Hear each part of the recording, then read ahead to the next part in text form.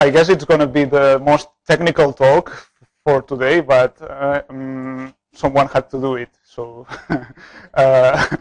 let's. I will try to be short and just highlight some workflow, let's say, and to put on the table several tools that can be used, and in fact they have been extensively used in Western music, and I believe that they can be used in the framework of the CompMusic project. However, one should always be cautious about using these tools blindly. So I will try to highlight the places where a specific contribution, depending on the type of music considered, needs to be done. Okay. So, well, Xavier has introduced me, so this part I can skip it already. So this talk is titled Machine Learning for Music Discovery, and it has 2 or 3 focus. So the main focus is trying to learn labels from audio data. So it's going beyond the signal processing part and trying to bridge the semantic gap that Xavier was mentioning in the morning. So trying to learn some semantics about a given signal. This is called music automatic annotation, or it can be called several names. So basically we learn labels or categories from a music signal. But there is another focus of the talk, which is the query by example paradigm. So this is a very easy paradigm, very used in music discovery when you want to buy something in iTunes or when you want to search for music. Basically, is you provide an example, you provide a signal which acts as an example, and there is a system, a black box for the user that returns you items, music documents that are similar in some respect to your example. I hope this becomes clear later. But these 2 things, learning labels or automatic annotation plus query by example, that's what I call category-based retrieval. So basically you want to retrieve items.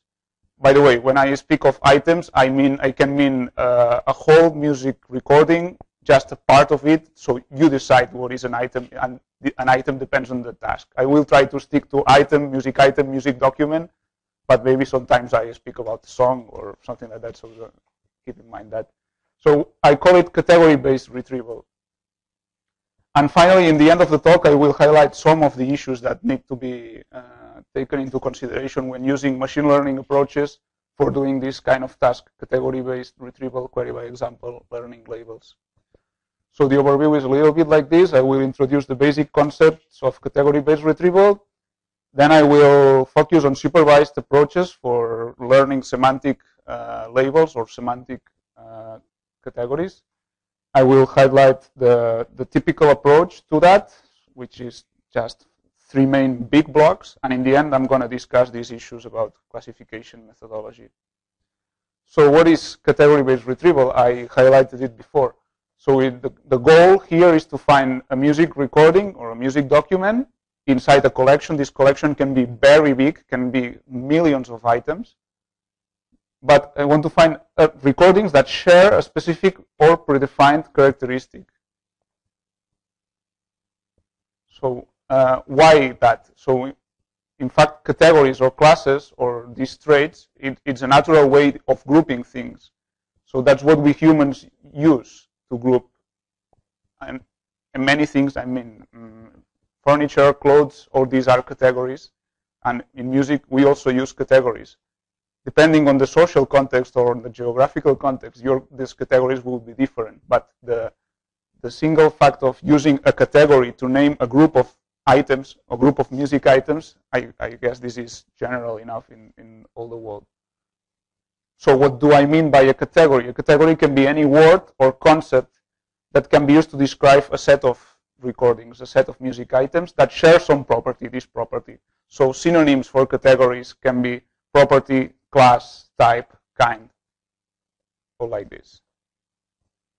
So as I said, categories are one of the most basic ways to represent and structure human knowledge. So we unconsciously do that. So we group items without even noticing it, and that's the way our knowledge is built. That's that comes from several studies. This book is from Western music tradition, but it also shows the ways we Westerners conceptualize music. And I guess this is applicable to other contexts also. So basically, a category encapsulates a certain characteristic or an intrinsic feature of a group of items. And an interesting thing about categories is that prototypes emerge. So once you have a group of items, you can establish a prototype representing the whole group of items. And when you want to compare a new item, which you perhaps assume that belongs to this group of items, you can compare it. You don't need to compare it against. In fact, when you process this information, you don't compare it against all possible items inside the group. You just compare it maybe to the prototype. And if it matches, or if there is a reasonable match, then you maybe go into a deeper comparison into the members of the group. But this can really help you a lot. And this last point is to highlight that these categories, these groups of items, they are not strict. I mean, there are no strict boundaries between them. They can be fuzzy, for example. One group and the other may touch at some point or not, and they can be organized. So one set can be a superset of another group, of another set, etc. So having all this in mind, I'm going to show you the query by example paradigm. So as I said, you have an example here, an audio file, which maybe this song by the Beatles. Hope it loads.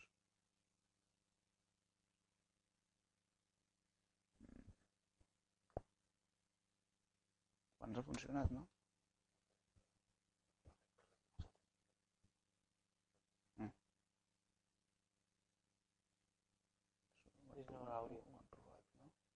Vale, vale.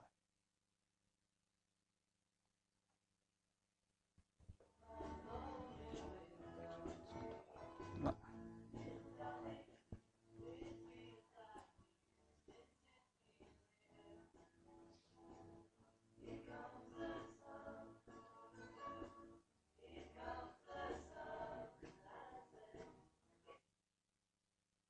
So what we do with this example is to process it by means of signal processing tools, by means of a computer, and infer or extract one of these categories. For example, I could say that this song is happy for me. I can have assigned this label to this song, happy, and the system automatically infers this label. Then what can we do with this label? So we can look into a big database of documents. We can go with this label and tell the system, okay, give me songs that share this label, that belong to this category. And that's what the system should do.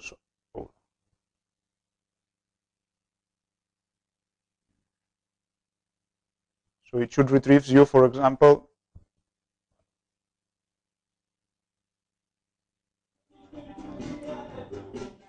this song which doesn't share anything except the category that I consider it happy.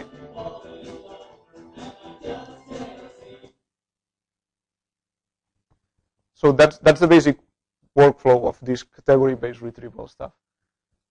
So and the important part, as you might guess, is this, is going from the signal to the concept. Once you have the concept and you have the concepts of the other songs, the rest of the action is trivial. No? Also notice that in this example, maybe I don't really need the example. I could just query directly by the semantic concept. This is also a possibility. The interesting thing about an example is that you may infer several semantic concepts and then query all of them together to be more precise in the query and to retrieve more exact matches. If you want to be more fuzzy, if you want to be more general, just query one label or one category and you are done. What is this useful for? I think it's evident, so it helps searching and organizing collections, especially when you have extremely big collections. Think that, for example, in today's stores, in the Western countries, for example, in iTunes, they claim to have around 20 million songs. So getting a song there or getting what you want there, it can become really difficult. And by means of these tools, I think it's the only way to go. Then to discover new documents, I mean, you discover, in fact, related documents because they share the category. And this also helps you in other more high-level concepts, maybe like music similarity or so. No? If a song shares many categories, then in the end, you must claim that these two pieces are very similar. In fact, you can look at Tversky's work showing that if a pair of items share several properties, then they are considered similar or not.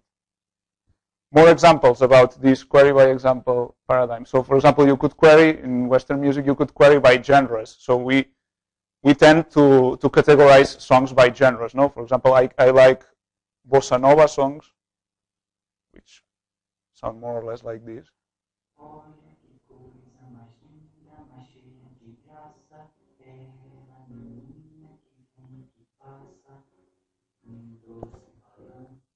Then, given this example, the system ideally should infer that it's a bossa nova song and should retrieve something like this.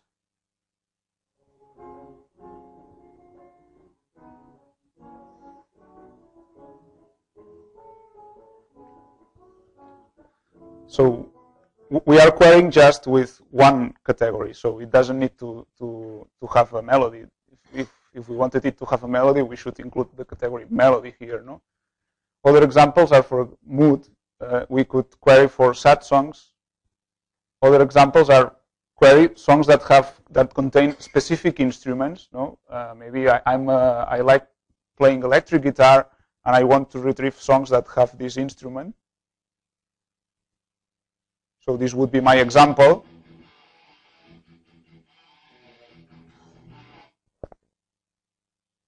And ideally, the system should return things like this,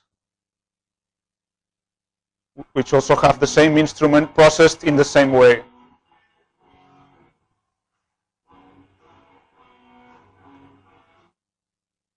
Other type of queries I can think of are, for example, dynamics. So I want music documents that fluctuate a lot in the volume or in the loudness.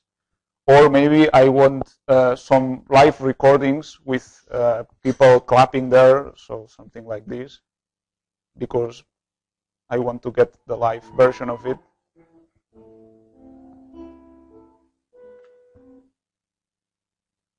And I'm sure that in the context of CompMusic, you can think of many categories that would be interesting to infer from signal and to be able to retrieve. No?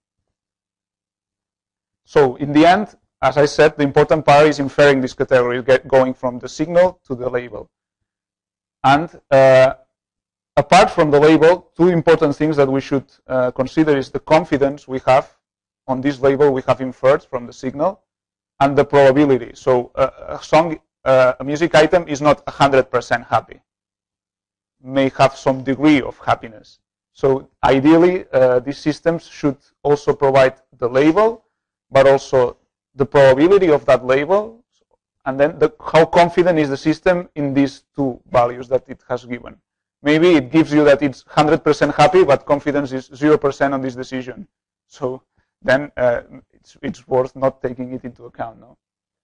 And again, labels need to make sense to a user if the system is user-centered, or maybe better for the CompMusic project, labels need to be to make sense for a community of users, for a group of these. So from category-based retrieval, we see that there is a need of annotating music excerpts, and for annotating a music document, one needs to employ a taxonomy. One needs to decide on which concepts he will use. So how do we obtain these taxonomies? There are several ways of getting these taxonomies. So one is called the wisdom of the crowd, or folksonomy. So basically is whatever the majority of the people says, I consider that that music document is that category. Another option is to be based on the opinion of experts, so just rely on their opinion. Or, as I said, maybe I want my own system, and I think I have the truth, so that would be a personomy. It's only me deciding on the types of categories, on the categories that will be used. And again, depending on this taxonomy, well, these taxonomies, keep in mind that they can overlap, that there can be several relation types, and in fact, these relation types between different categories is what brings us to ontologies, which is again a thing that needs to be constructed in the CompMusic project for all these types of music that we will be dealing with. So how to obtain a taxonomy and how to approach these problems? There are two ways. One is unsupervised and the other is supervised. So in the unsupervised way, basically, we start from nothing. This is a bottom-up approach. So we don't employ a taxonomy, and we expect that the characteristics extracted from the signals, the values extracted from the signals, will provide us with some natural separations of the data. Then once we have these separations, we can make groups of data and then decide, okay, this group is majorly this category, this other group corresponds majorly to that other category. That's not the approach I will cover here, but I will cover the supervised approach. So that is, you decide on a taxonomy, and I repeat, you can decide on the basis of your personal choice, on the basis of an opinion of experts, on the basis of the opinion of several users. And then you try to map the features you extract from the signal, the numbers you compute from the signal, to these categories. How do you do that? With machine learning. And here is where you use the typical learning algorithms. So which is the typical approach to do that? So you have some audio, which is labeled. So maybe an expert has given labels, categories for that audio. You extract features, you process the signal, and you extract a low-dimensional representation of this signal, so a set of numbers. From these numbers, you process them, you transform them a little bit so that they better reflect the qualities you want to highlight about this signal. And once you have done this processing, you train a classifier, that's an algorithm, which basically provides you, well, this is in the training phase. So you train a classifier to learn these relations, to learn this mapping from numbers extracted from the signal to categories. Then when you have some audio that it's unlabeled, so there is no need to label the whole corpus, you can just label a part of it, that's the trick of the thing. So you do the same process, you extract the same features in the same way, you apply the same transformation and the same selection you did it with before, but now the classifier, instead of learning, classifies directly and provides you the annotation, the category, the probability of this annotation, and how confident is the classifier about this decision. So these are the two ways, training and testing. So let's give some words about the first part, feature extraction. So there are many numbers which can be computed from an audio signal. I'm sure you can think of many of them, and if you look to any paper in the literature, you will find tons of features. So basically, you can focus on the temporal aspect of the signal, for example, in the zero crossing rate, in the energy of the signal, etc. But you can also look at the spectrum of the signal. And from the spectrum, famous features are the MFCCs, LPCs, bark band energies, etc. In Western music, as we, well, I was about to say we have this equal tempered system, but as we assume we use this equal tempered system, we use this tonal representation, which is chroma, which is basically a much more simpler version of the histograms that Baris has shown. So in our case, we just use 12 bins for these histograms, corresponding to the 12 notes. This is a very low dimensional representation, but nonetheless very informative for the Western pieces. Or you could try to extract some rhythmic information. For example, in the onsets of the song or the intervals between the onsets, a histogram of these intervals, etc. And the trick is that these features are extracted just So if you are analyzing a big document, you just extract them for very short excerpts, and you keep doing it for the whole document. So some of these features, well, for example, in the case of spectrums, you can use, you can invent even features. So that's the point.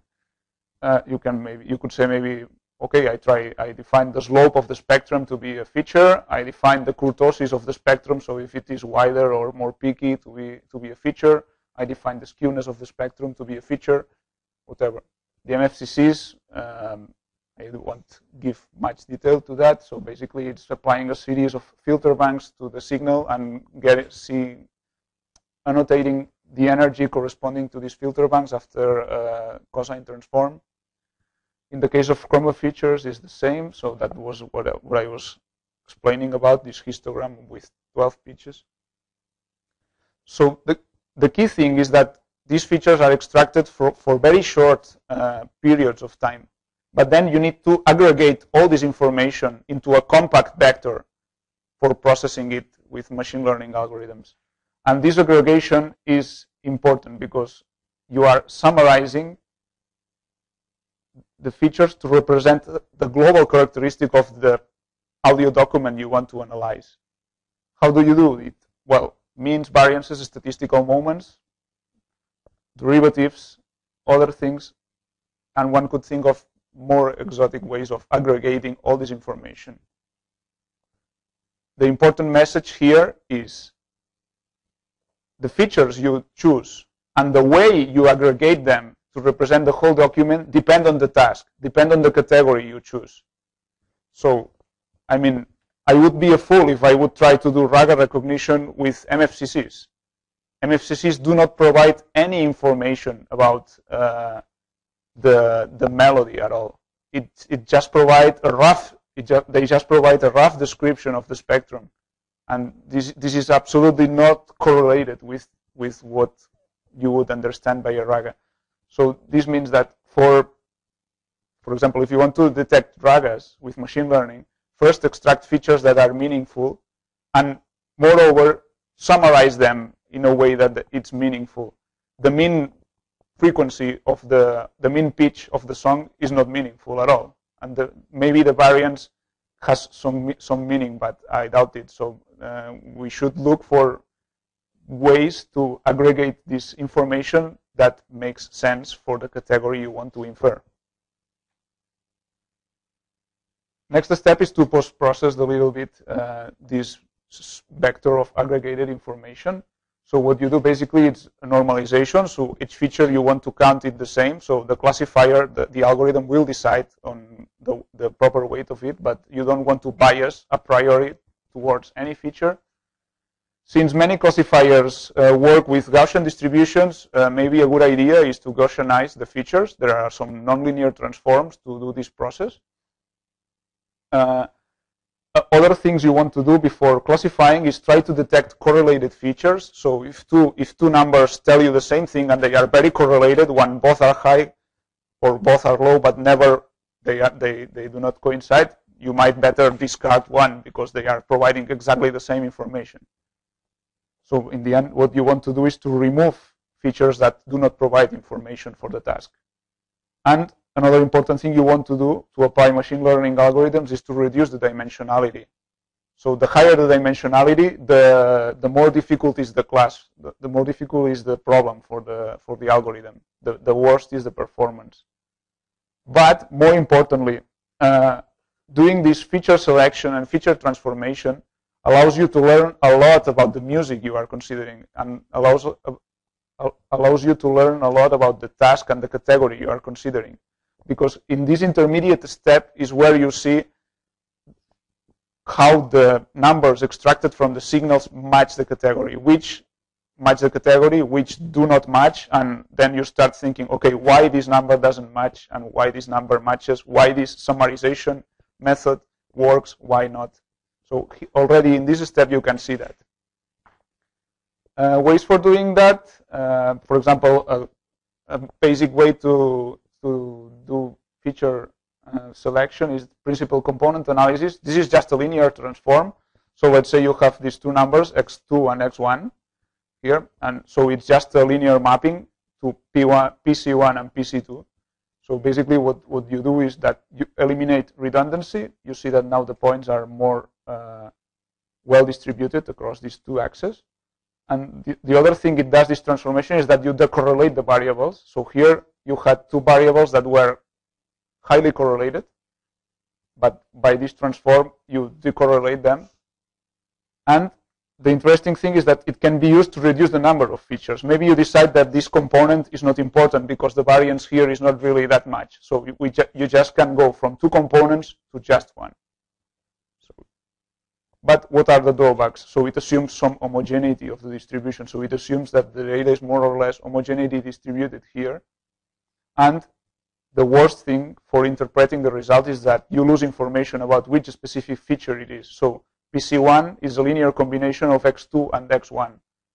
Therefore, and when you extend this to higher dimensions, PC1 is going to be a linear combination of many dimensions. So you lose the information of the original dimensions. But it helps you a lot in compacting information and achieving better results for the classifier. So there is this trade-off. Another way of selecting features is the so-called Fisher's ratio or Fisher's criteria.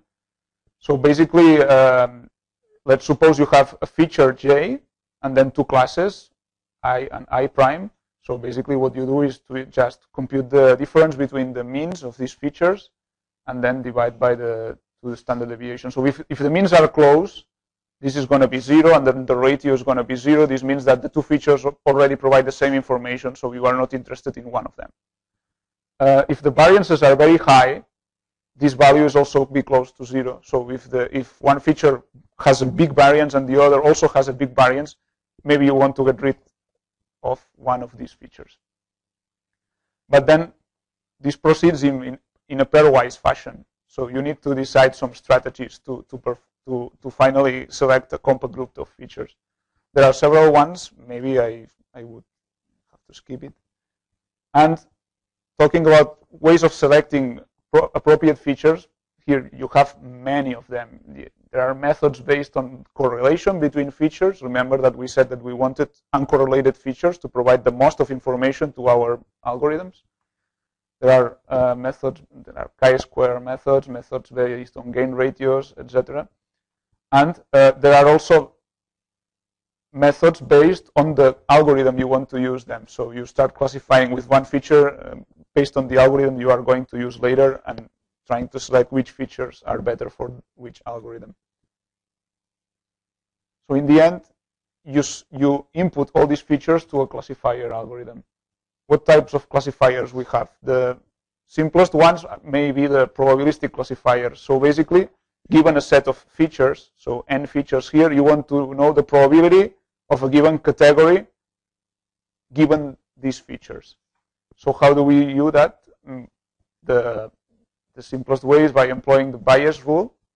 The Bayes rule, you reverse this concept here. So this is the probability of the class, which you already know because that's your training set. You know how many items belong to a certain class.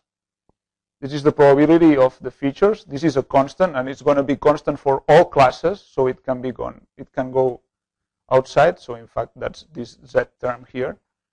And then you make the naive conditional independence assumption, which means that each feature is independent of each other.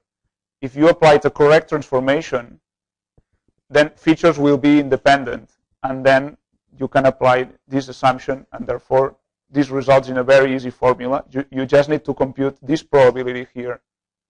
So how do you compute the probability that a given feature value, that the probability of a given feature value given the category? Well, a common choice may be a Gaussian. That's the most typical way of computing probabilities. No? You have the mean for the category, you have the standard deviation of the category, then given the value, you can obtain the probability of this exact value given the category. So this solves the formula. Employing Gaussian mixtures, in fact, it's a very simple way to try to emulate or estimate any given distribution.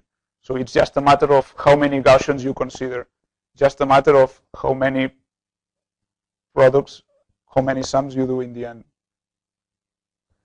Other classifiers, for example, neural networks, very used. A neural network basically consists of 3 layers, an input layer, an output layer, and a hidden layer, or several hidden layers with several neurons there.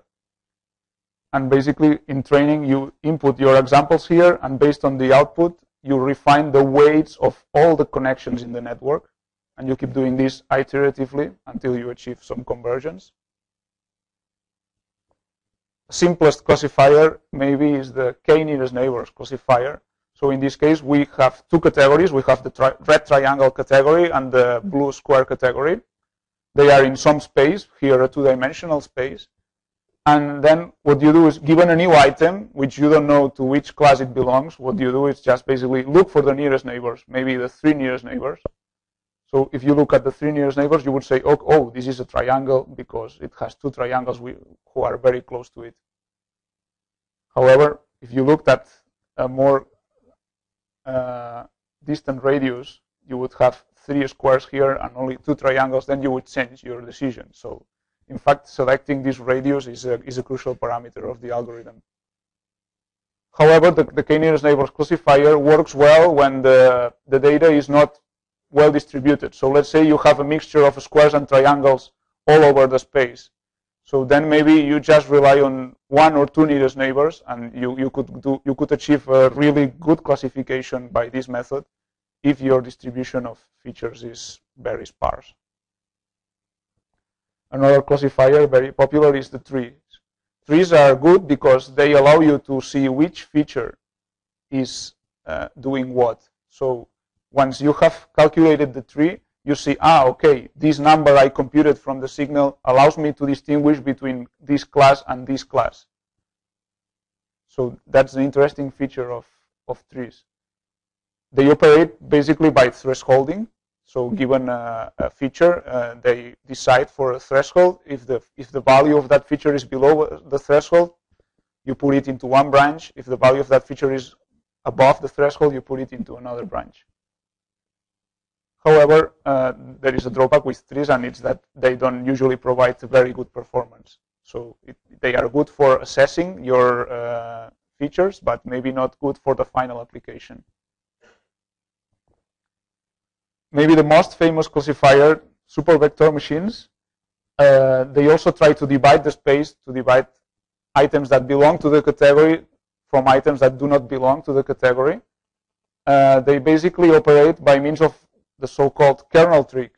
So the kernel trick consists in a mapping of your features, which can have a quite random distribution in the original space, but by means of this mapping, you expect that then they are easily separable in the new space. They are easily partitionable. So you select, there are several techniques to look for this, for the best plane separating the 2 populations. And then you select the few items which are close to the border, and these are the so-called super vectors. And the list of classifiers is endless. So there are several classifiers which you could use, logistic regressors, hidden Markov models, and you could even choose ensembles of classifiers. So trying to combine the decisions of several classifiers, or even applying a meta classifier, classifying the decisions of other classifiers into a new decision so that everything is more robust.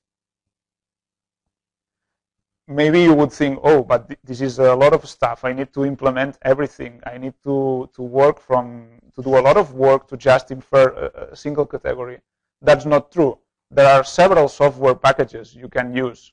And without just a little bit of knowledge and just taking care of some basic issues that I will highlight next, you can get really good performances from this package. I'm very used to use Weka. Weka is a software tool where you basically can view and classify data, both supervisedly and unsupervisedly. RapidMiner is also a very common tool, but then there are other tools for MATLAB, for Python, for R, etc. Now I move to the last part. So given that we have these tools, we need to know some general rules when performing the experiments. This way we will be able to concentrate on the feature extraction part and on the summarization part. But there are some things we need to take care of.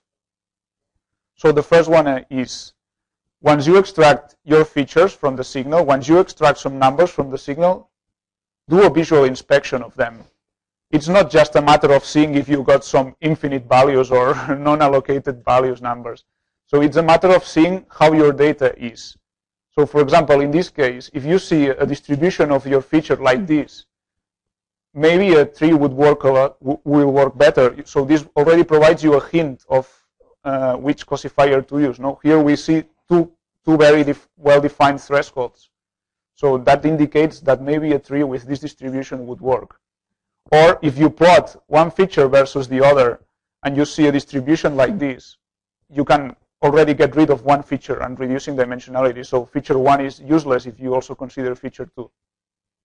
Or here, if you plot your two features and gives you, so here you have 3 categories, green, blue, and red, and you have a plot like this, you can guess that a Gaussian distribution, maybe I would use a Gaussian distribution if a Gaussian mixture model if I see this, no? 1 Gaussian for the greens, 2 Gaussians for the red ones, and maybe 2 Gaussians or 3 for the blue ones, and that would be done. You don't need a super vector machine or a more complicated algorithm if you see this feature. Another issue you need to take care of, and that's a personal rule. Do not classify M items with D features when D is larger or comparable to M. Saying it like this may be a little bit difficult to understand, but it's very easy if you think, for example, in 2 items, so this point and this point, you have 2 recordings, and you want to classify them into 2 categories, either being live and not live. So how would you partition this space?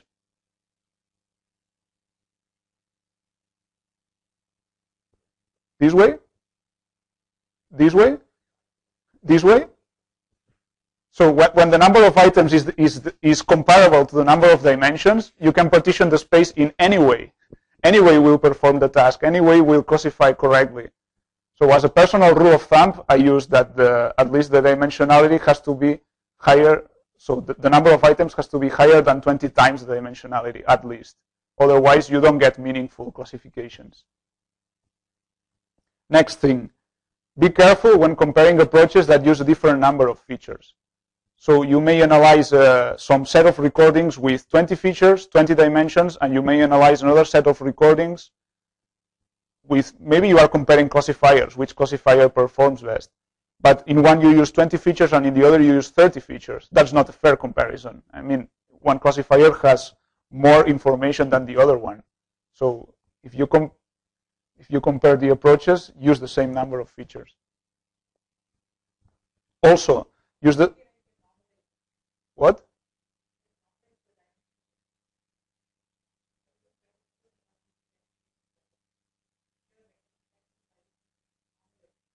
Feature selection. That's feature selection. Yeah, that's...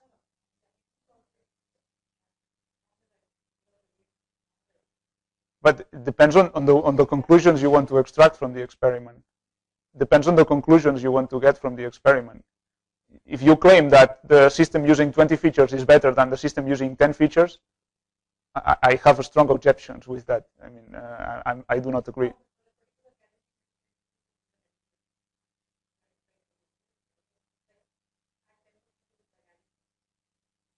Okay, if they are noise, maybe yes, but if they are noise, why don't you discard them and compare 10 and 10?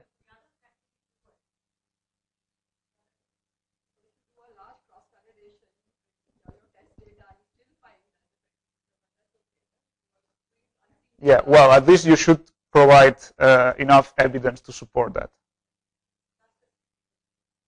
Yeah, okay, let's talk about that later. Next thing is using the same amount of instances per class.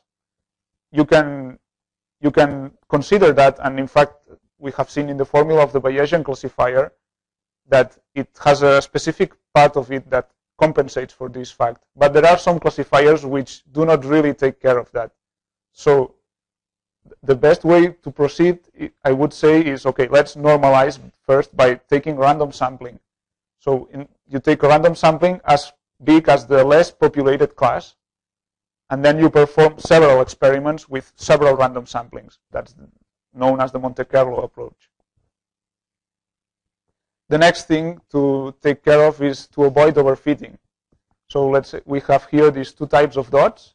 So we see that a way of correctly separating them, a way of correctly classifying them is just this straight line.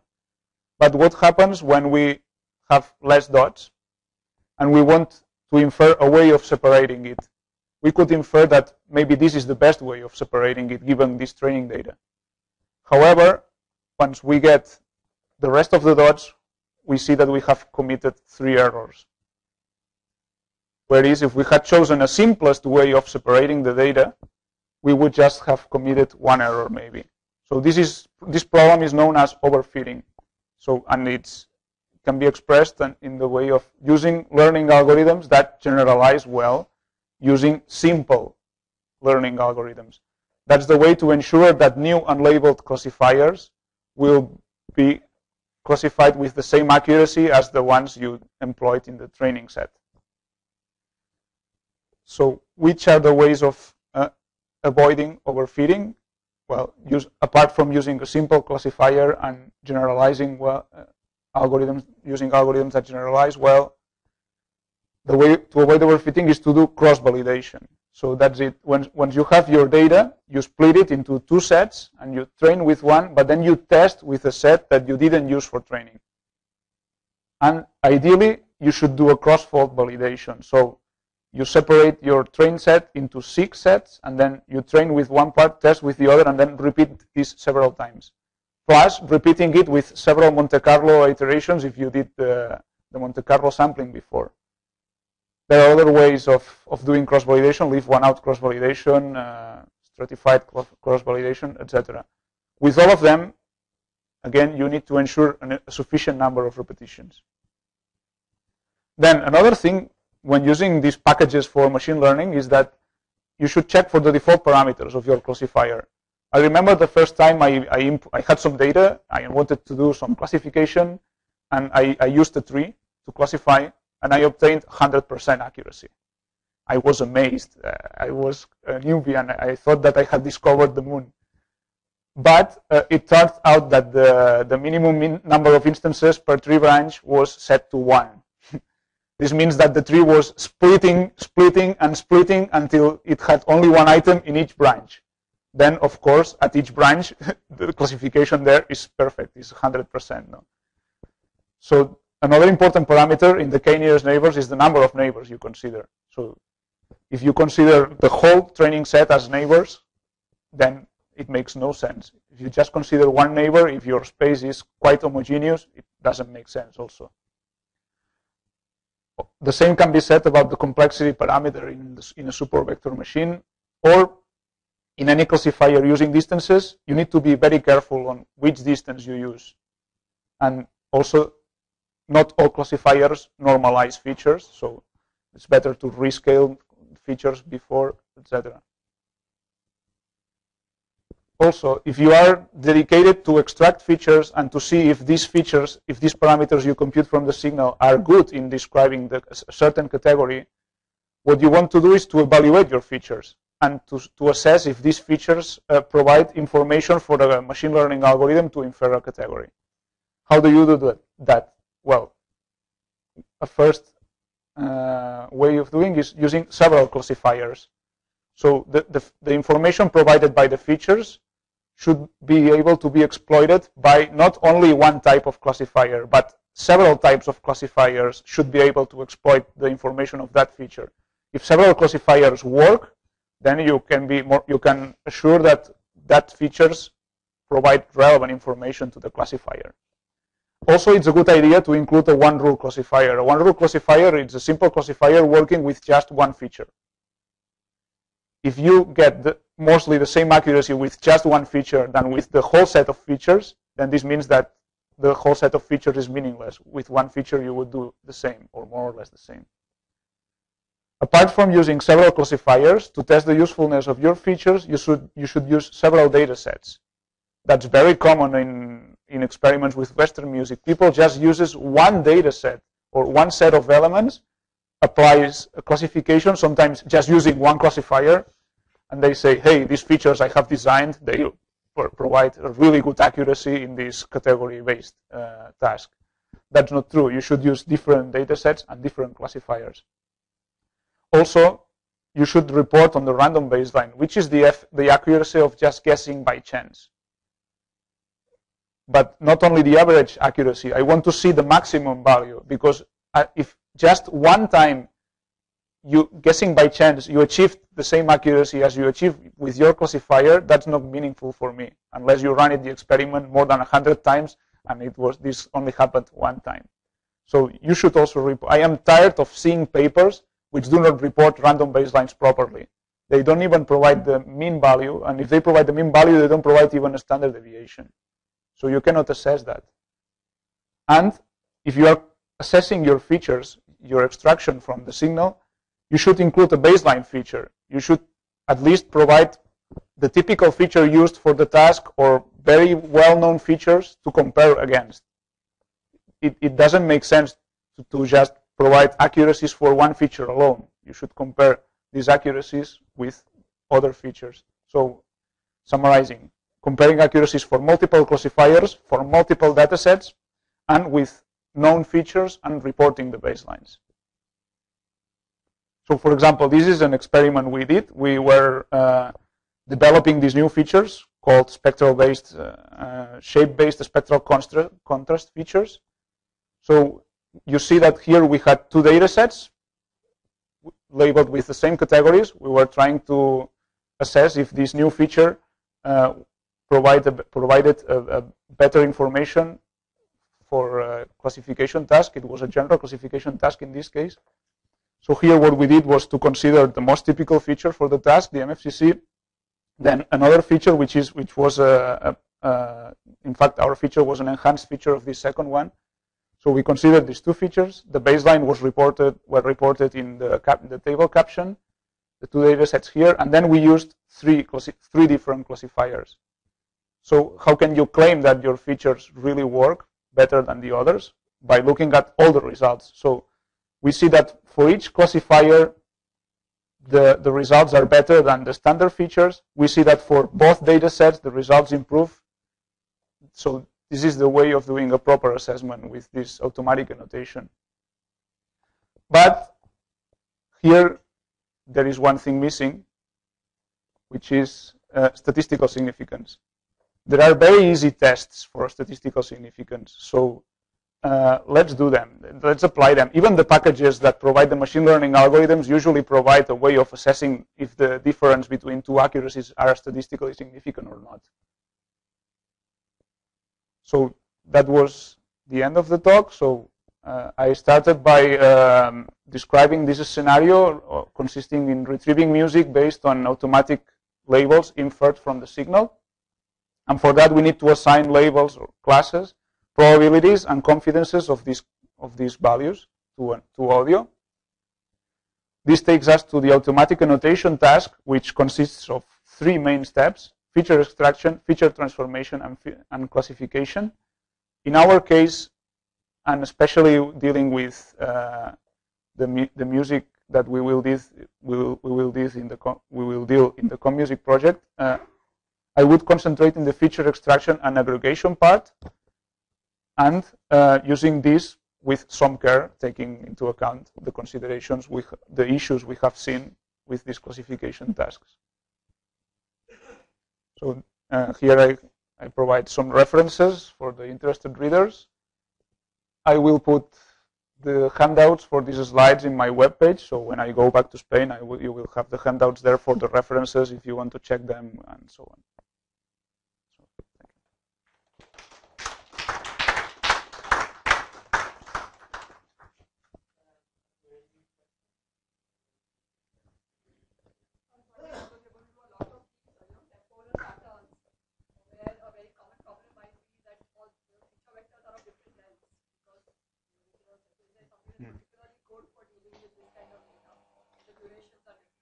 Yeah, the most simple strategy would be to try to get a transformation that transforms everything into the same duration.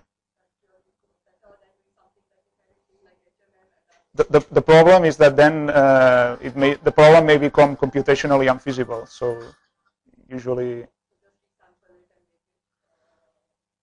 yeah, not necessarily resampling. I mean, I think it's our work to try to design the good transformation for that.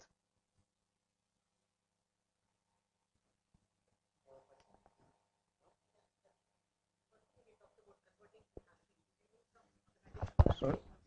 What? Yes. Mm-hmm.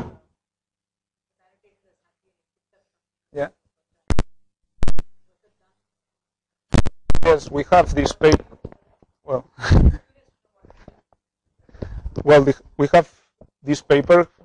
This is mainly the work of my colleague Cyril Laurier.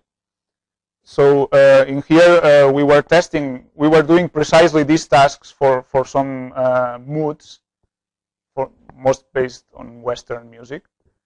So basically, in the features we used here were mostly spectral, but also some tonal features. For example, the mode, or in Western music we have if the major is major mode, minor mode. For example, for aggressiveness.